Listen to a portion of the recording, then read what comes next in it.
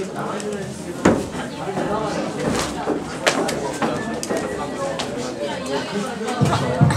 let's begin class.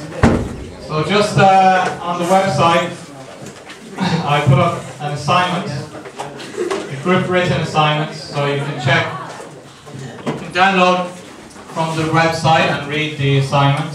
Okay? So it's just asking about the objective in financial management. So we already studied about the objective in financial management.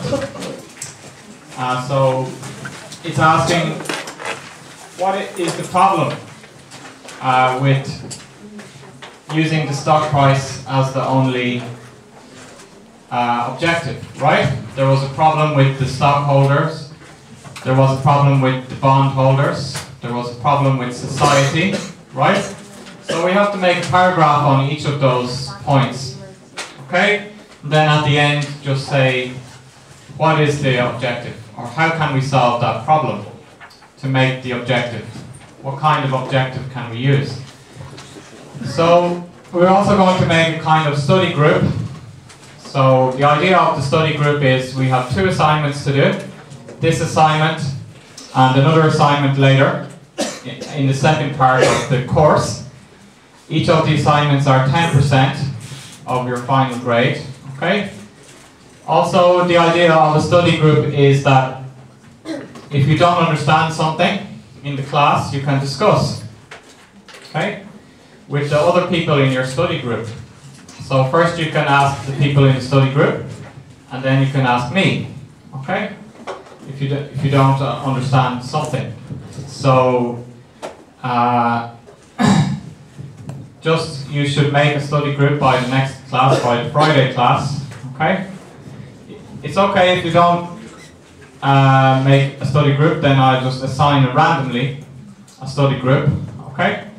So just on Friday I'll ask you if you made a study group or if not. So there should be 4 people in each study group.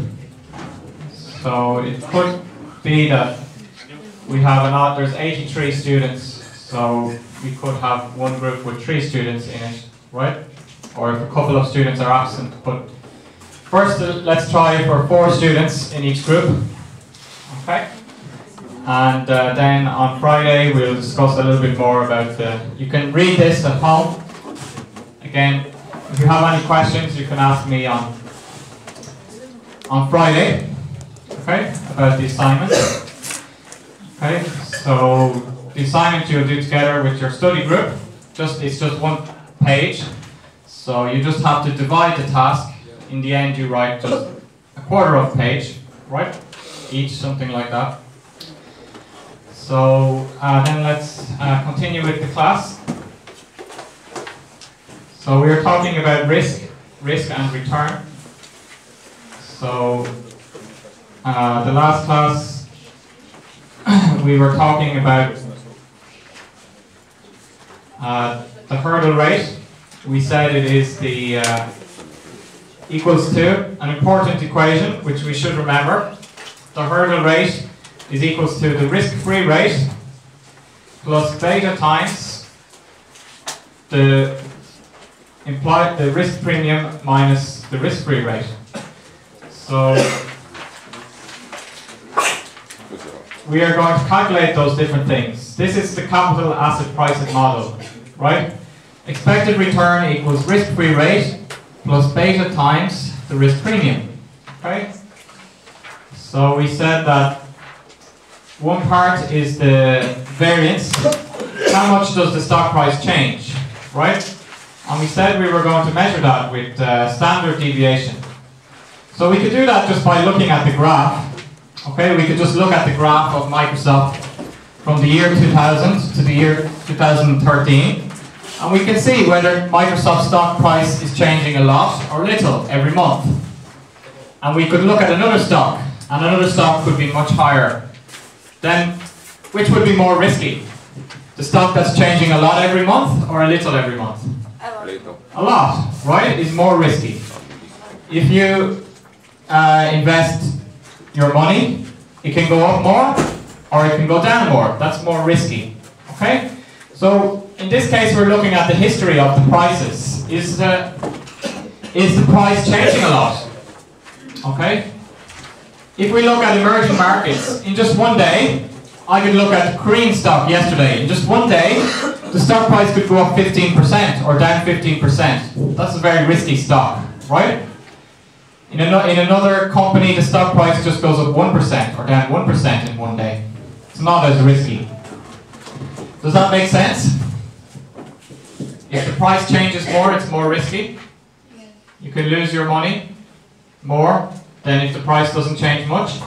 So that's all we're doing. Looking at the graph here, we said for homework you can look at another graph and compare it to the Microsoft graph, right? And another way we can do that is with numbers. With numbers we use the standard deviation. Okay, standard deviation tells us how far away from the average is it going. So just I made this, perhaps you did this for homework, right? So we looked at this page in the last class. So just, did anybody calculate for a company? Can you tell me what percent? Yes?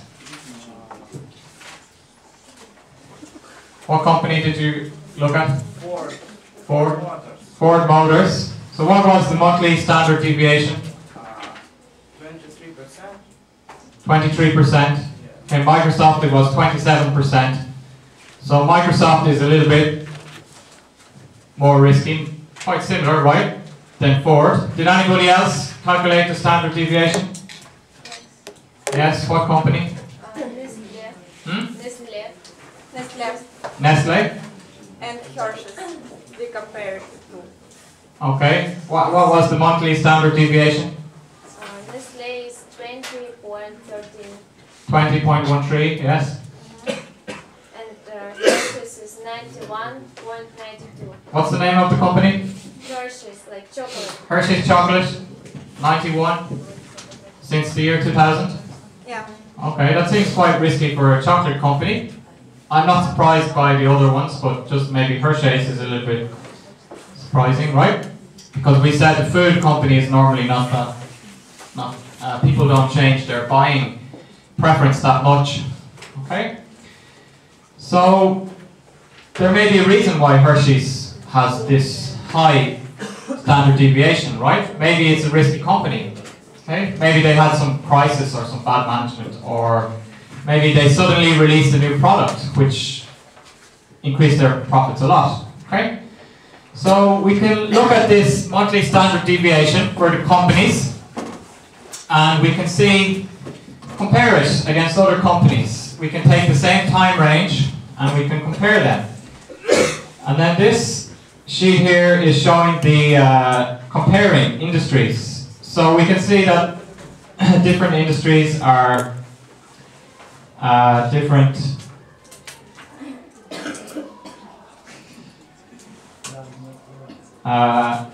standard deviations.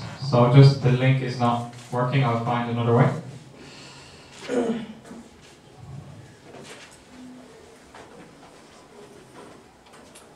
So this is the book that we're studying, right? This guy wrote the book, Dan Moradin, and he has this kind of information on his homepage. Okay, it's related to the book. So we can see that advertising has a standard deviation of 51%. Okay, banks, regional banks, 37%. Okay. We can look what's low, what's normally not a risky sector, right? Regional banks. Here we see auto and truck is 40%.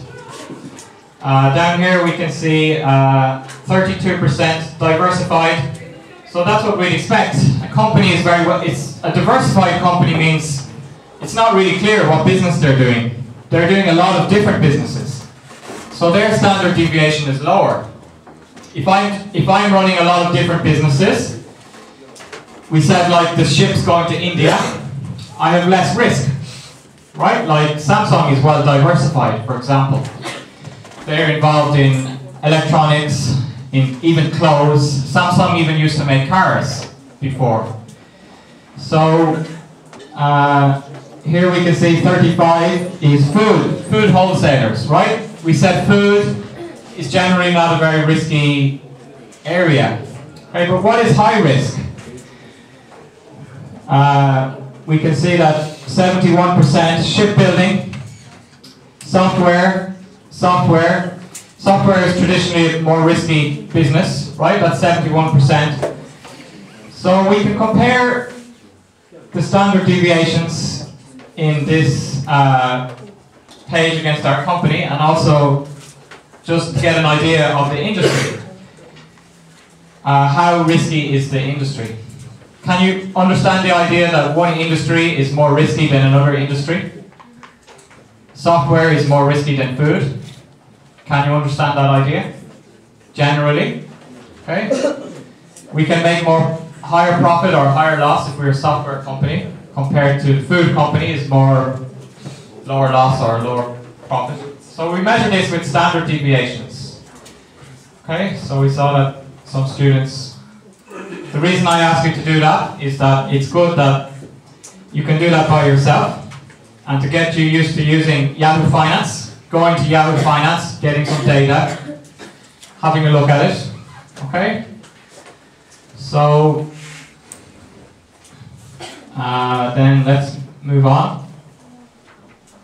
We talked about the market portfolio in the last class, which is buying one of every stock in the stock market, or at least most of the stocks. And we said that investors adjust for risk. No risk, invest in bonds. A lot of risk, take a loan from the bank and invest in stocks. Okay? So we saw that the US stock market went up about 200%, right, in the last 5 years. So are you going to go to the bank tomorrow, ask them for a loan, and invest in stocks in the US? It's quite risky, right? Anyway, currently the US stock market is very high, so it might come back down again sometime in the future, right? So we start to talk about beta. So we have the equation, which is risk-free, right? So say our hurdle rate. So if you don't know this equation, it's not good, right? You need to know this is the CPAM. So risk-free rate minus beta times the risk premium. Or sorry, plus beta times the risk premium. So we can see beta is here. This is what we're talking about. Beta is a Greek alphabet letter. So with beta, how do we get beta? We divide the covariance of any asset with the market by the variance of the market. So that sounds very complicated. We have two big words here, covariance and variance, right? Well, how do I say covariance in Korean? Can somebody look it up in the dictionary? And also variance. Maybe you studied in high school, it might be. So we said variance is like how much it's changing, right? Covariance means does it change together? Do they move together or not? Right? How do you say in Korean? Gangbunsan. Variance is bunsan. Covariance, gangbunsan. Did you study about that before? In high school? Or university? Yes, some people. Okay. So the market changes. That's the variance. The question is, does the stock market change with the market or against it? Covariance. So the last time I drew the graph, the S&P 500 is the market portfolio we're talking about, okay? Which stock was moving with the market? Can you remember from the last class? Gucci, the food stock like Nestle, or the video game stock? Gucci was the one moving more with the market. Which one was moving opposite to the market? Video game. Video game one. So which one has a higher covariance with the market? Gucci has a higher covariance, right? They're going to have a positive number. The number will be higher. Depending, if they move more than the market, it will be even higher, right? Then the food one doesn't change with the market. So it's going to be close to zero. The number, the covariance, is going to be nearly zero. Why? It doesn't have any relationship with the market. Okay? So we're asking, what is the relationship of your stock with the market? Does it have a positive relationship? A little bit positive relationship, or a lot of positive relationship? Okay? Or it has very little relationship, or no relationship, or it has a negative. The market is going down, right? So we use beta. This is how we use beta. Beta is a number which will tell us this. Okay? So let's talk about some limitations of this model. So just like any model in finance, we have to make some assumptions. Do you understand assumption? We assume things are true, but they might not be true. Okay? And it can make unrealistic assumptions. But this is true for any model in finance. Okay? The parameters of the model cannot be estimated precisely. So, definition of a market index. So S&P 500 is a market index. So an index is basically a list of stocks, right? So if I have 10,000 stocks on the market, how many stocks do I need to buy for an index? For the S&P 500, how many stocks? Clue is in the name. How many stocks are on the list in the S&P 500? 500 stocks. Okay, let's look at the S&P 500. Probably you know many of the companies, right? On the S&P 500. So if we do S, and this is one of the most famous indexes in the world, right? S&P 500 list. Okay? Stock list. It's a list of stocks. 500 stocks. So list of S&P 500 companies. So, do you know these kind of companies? 3M. Have you heard of 3M? Right, it tells you the sector. Accenture, do you know Accenture? Adobe? Adobe Reader? No, right?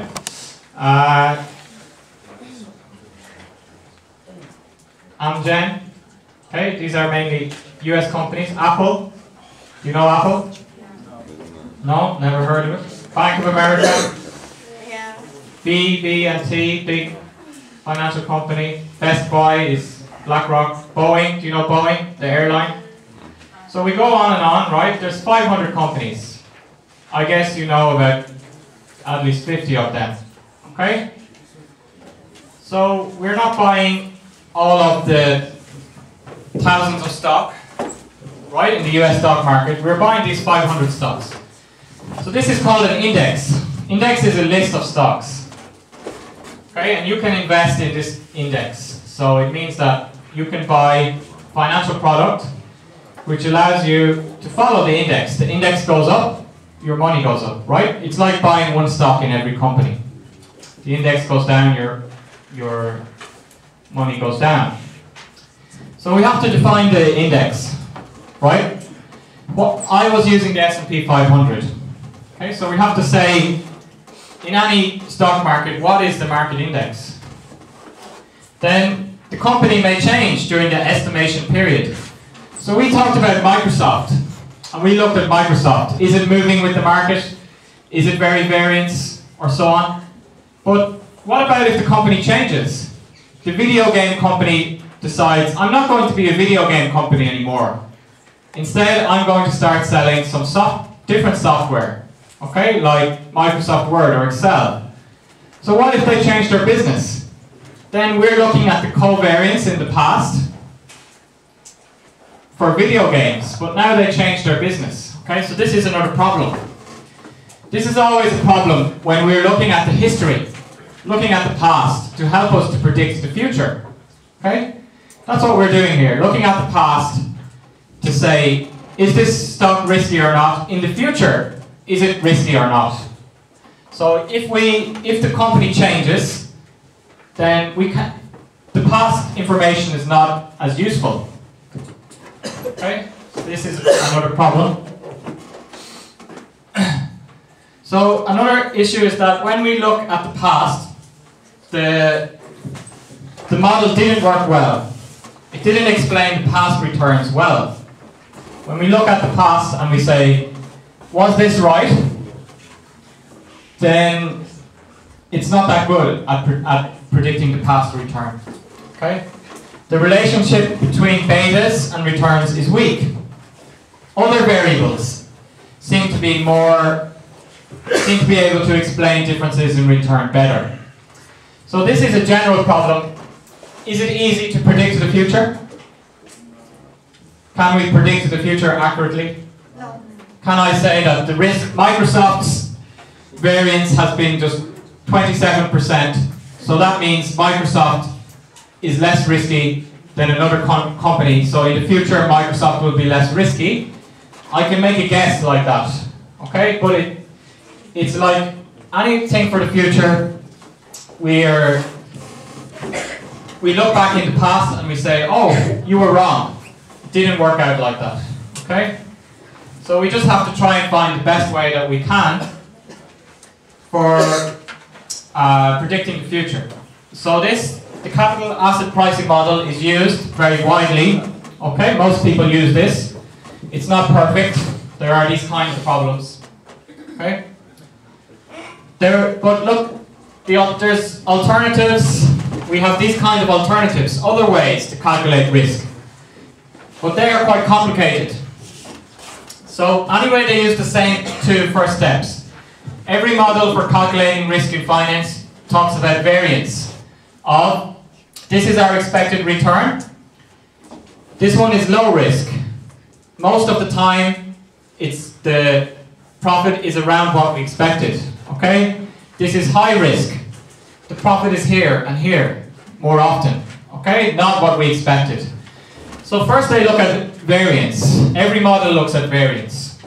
Okay? Is the stock close to the expected profit or far away from the expected profit? Then secondly, they look at the diversification that we talked about. Risk that we can diversify, and then market risk. So they look at market risk as important. And then finally, the C capital asset pricing model uses this idea of the covariance of the stock with the market portfolio. Okay? That we explained with Gucci and the video game company. The other ones use more things, right? They use economic factors. They calculate more betas. They calculate 4 betas here, right? They use a lot more data. Okay, but why do financial companies still use the CAPM? These alternative models, they can explain the past return better. They use a lot more data. Okay, it's much more complicated. But they're not as accurate when estimating future returns. So they can explain what happened in the past. Okay, economists are very good at explaining what happened in the past, right? But when it comes to predicting the future, it's not as easy. Okay? So the alternative models are more complicated and require more information. So for most companies, we just use this one because it's simpler. It's not worth the extra trouble of estimating all the extra information in the other models. Okay, they're not more accurate for predicting the future, so no reason to do that. So that's why people mainly use the CAPM that we are going to study for calculating risk. Okay, so here is just another exercise you can do in Excel just to get you familiar with using Yahoo Finance. Okay, so you can go to Yahoo Finance, enter a company's name, and we looked at it in the last class. You can choose profile on the left, okay? You can check who are the stockholders.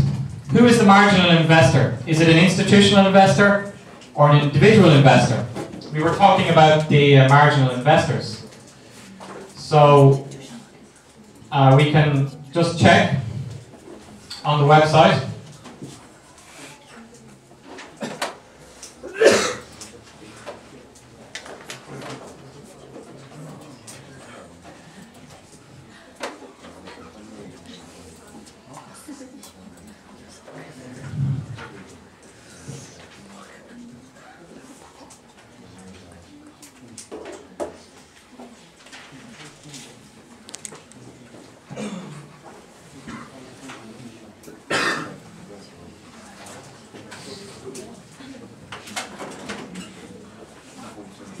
So you can go to Yahoo and here's finance on the left.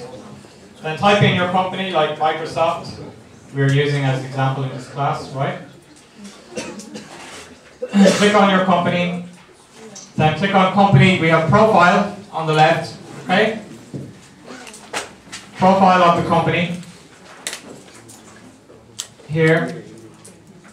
So we can see we have the stock price, profile, the company details, the website, the full-time employees, and the executives. Here we can click on View Insiders. Okay, so here are some insiders we can view. Who is an insider in Microsoft? Who is this? Do you know this person? William Gates. Bill Gates, right? So Bill Gates, is he buying or selling stock? Okay. So just I want you to go and find out. Here we have ownership, major holders, right? So top institutional holders, Vanguard Group. Do you know Vanguard Group? Financial company. Okay. How many shares do they own? Okay. Top mutual fund holders. So we can see that in Microsoft, the top holder here is direct holder is individual, right? Is William Gates and Stephen Ballmer. Stephen Ballmer owns more shares than William Gates. William Gates owns this many shares. Stephen Ballmer owns this many shares, right? And what about Vanguard? They own more shares than these two guys, okay? So who is the top holder? Top holder in Microsoft? Institutional holders or private holders? Institutional holders, right? We can also see State Street, Capital World, BlackRock. So you can go and check this for your own company. So then let's move on to talk more about beta and the risk-free rate. So in the CAPM we have the hurdle rate is equals to the risk-free rate plus beta times the risk premium. So for the next couple of weeks we are going to talk about how do we calculate the risk-free rate? How do we calculate the risk premium? Okay? Then we're going to move on to how do we calculate beta. Okay? There's different ways and different ideas about how to calculate them. So this is a key equation, right? Expected return or hurdle rate equals this. Okay? So we need the three inputs. We need the risk-free rate, we need to find the risk premium, and we need to find the beta of the asset. So first let's talk about the risk-free rates. This is the easiest one. The risk-free rate is the easiest one. Okay? Risk premium next the easiest. Beta more complicated. Okay? So for an investment to be risk-free, we need two conditions. There has to be no default risk, which means it has to be issued by the government, right? If I buy a bond in Samsung, do you think Samsung will pay me back? Right? Yes, we think they will, but it's not 100% sure. Samsung could go bankrupt, right? It's a company. Probably not, because it's well diversified, but it could, right? Then it's not a risk-free. We couldn't say it's a risk-free. But we already explained for the Korean government, the difference is that the Korean government is can raise taxes. Okay? So I would prefer to lend money to the Korean government. Why? Because the Korean government can tax your property. They can make property tax and collect the money to pay back. Okay? So usually it's issued by a government. There can be no uncertainty about reinvestment rates. So it means that we know we're going to get the same percent every year. I invest in the government bond, I figure out I get this percent every year. We did in the time value of money, right? If we buy a zero coupon bond, we can still do the calculation to find the interest rate we get every year. So what does default risk mean? Default risk is important in finance. Also we refer to this as credit risk or credit default risk. It's the chances that the person who issues the bond will not repay the bond in full. Okay? So I lend money to somebody by buying, they sell me a bond. What are the chances they won't pay me back the money? So for example, Greece. Greece sold some bonds. They didn't repay them in full. They made a deal just to pay back 50% of the money. Okay? So Greece had some default risk.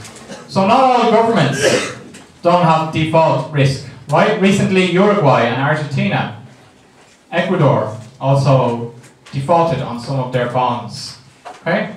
In the last 10 or 15 years. But most countries, it's okay. Alright? So usually we use the government bond rate, okay? And a point that we should make here is the risk-free rate should be in the same currency that your cash flows are invested in. So if I'm investing in Europe, what government bond is my risk-free rate? Which government bond is my risk-free rate in Europe? Germany. Germany, the lowest risk one, right? Germany. I'm going to buy German bonds. Okay? What about in Korea? What's my risk-free rate? The Korean won. I'm investing in Korea. Korean won. What's the risk-free rate? What bond? What bond will I use? Korean government bond. Okay? What about if I'm investing in Brazil? Brazil has its own currency, the Brazilian real. What is the risk-free rate in Brazil? Brazil government. We're going to use the Brazilian government bond. Okay? So we should use the same currency that we are investing in. Okay? I'm Disney and I'm making a new theme park in Brazil. I'm calculating my risk in the Brazilian currency. Brazilian real. I need to use the Brazilian currency. Okay? The rate of interest on the Brazilian bond. So here we can check the bond rates. It's not the same for every country. Do you know Bloomberg?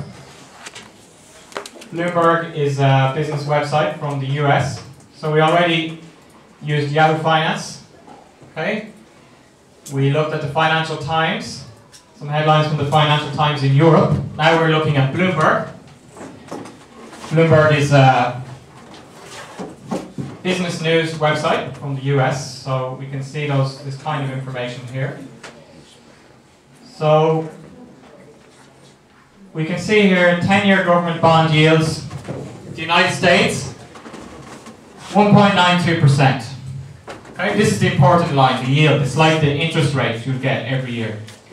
So what is my risk-free rate in the US? What can I write here for the US? 192. Right? If we're calculating in the US, this is going to be 1.92. Is that easy? Yeah. Is that easy? Go to the Bloomberg, find the rate of the 10-year bond in the US, and write it here. Okay? So, what about Canada? It's different, right? It's lower than the US. If I invest in the Canadian dollar. Mexico, Brazil. This is in US dollars. Okay? Brazil is selling some bond in US dollars. What about in Europe? What's the risk-free rate in Germany? 0.18. Okay?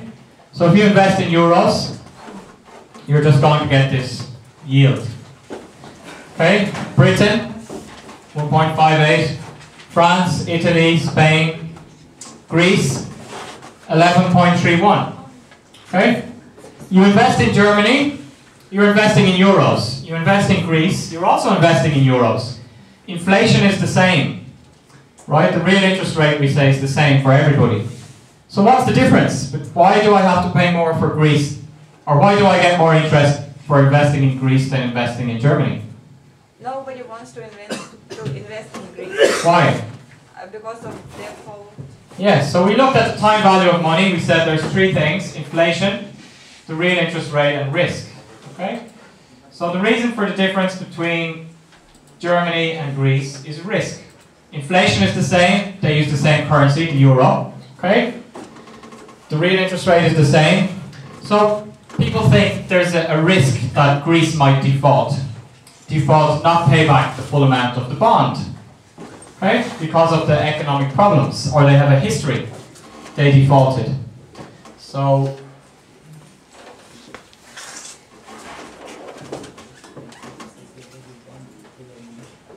in Asia, we have Japan. Japan traditionally has a very low yield on their bond. Okay? So Japanese people, one reason why Japanese people invest a lot of money abroad. Okay?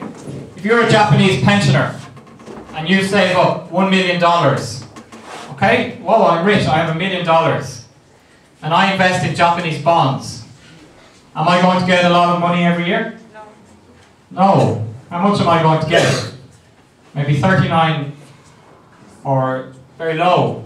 Is that $3.9 thousand, right? So, many Japanese investors for that reason invest abroad. They buy bonds in other countries. In Australia, for example, I can get 2.31%, okay? Of course, the currency value can change, but we can do some hedging.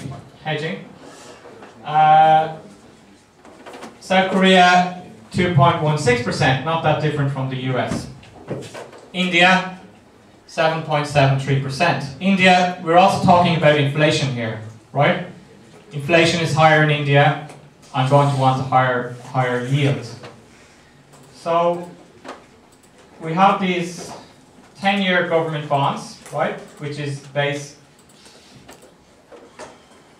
for the risk-free rate. So here is the euro risk-free rates. So we can see that this is 2009.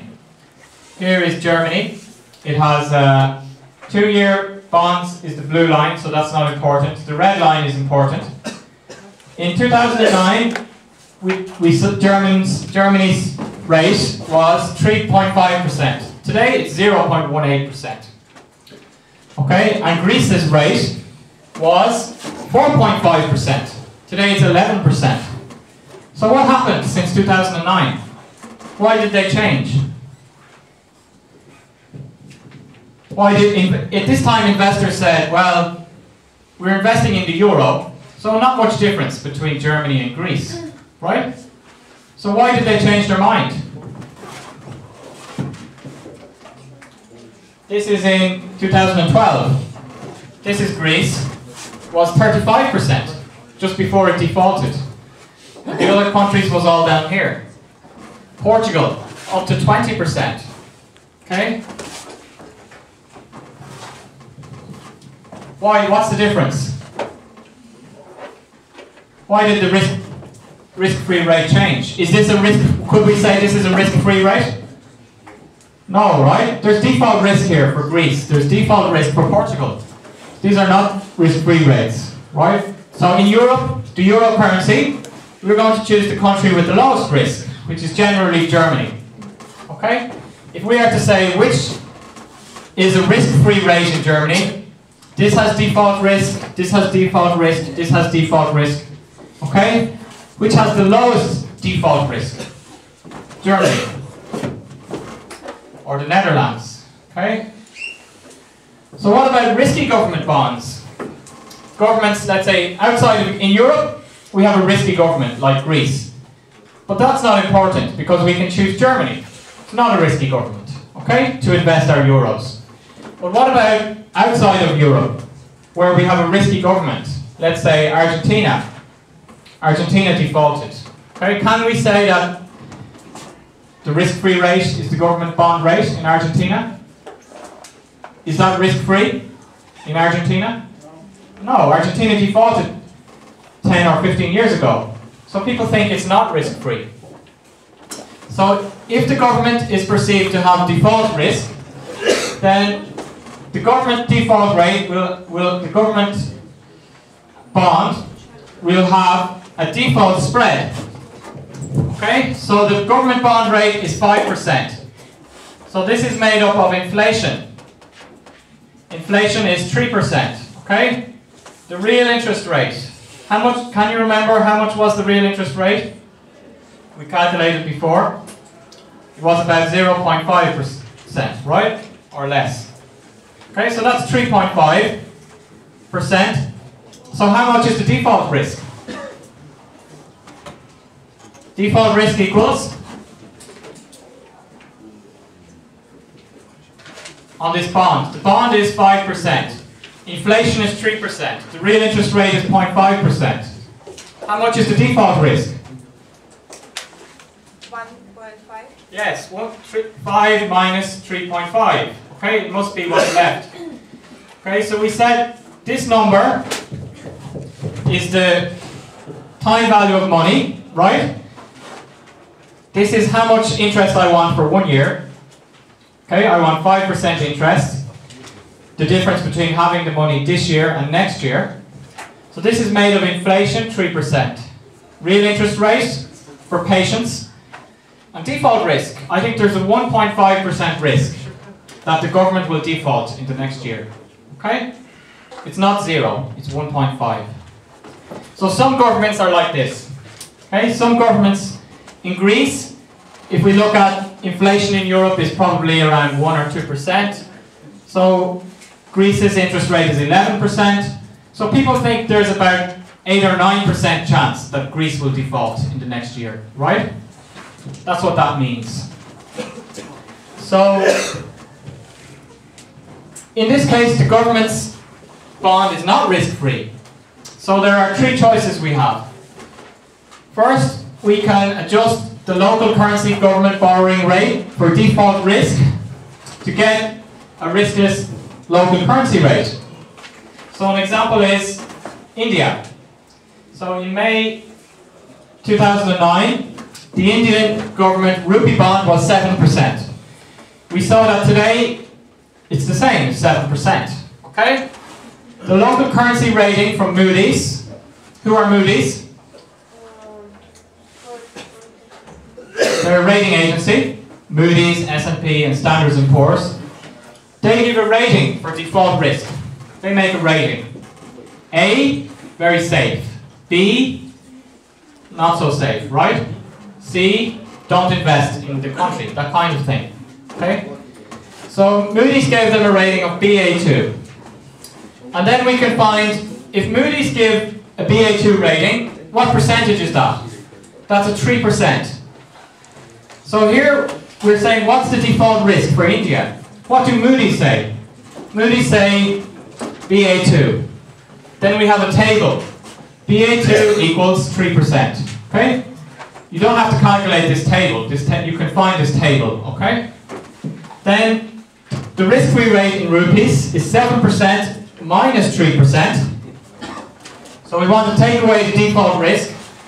Okay? In the case of this one, it would be minus 1.5% equals 3.5% without the default risk. In India's case, it's 7% minus, take away from India, take away the default risk. Moody's says it's 3%, so we believe Moody's. Can we believe Moody's? Yeah, well, sometimes they make mistakes, but generally we can, right? So we end up with 4% of inflation and real interest rate. That is the riskless rate, okay? So we can do the same for Brazil. Okay? We're looking at the example for Brazil. And the rate in 2009 was 11%. The local currency rating was 2.5%, BA1. So 11 minus 2.5 equals 8.5%. So we can. Where is inflation higher, Brazil or India? Where is inflation higher? The risk-free rate in Brazil here, 8.5%. In India, 4%. Which country has higher inflation?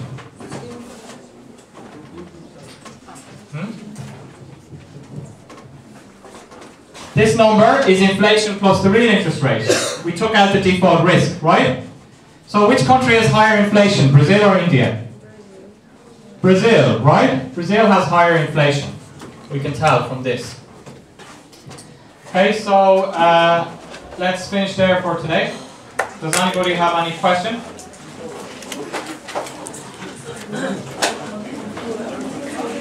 Okay, did everybody check the attendance list? You didn't check the attendance list yet?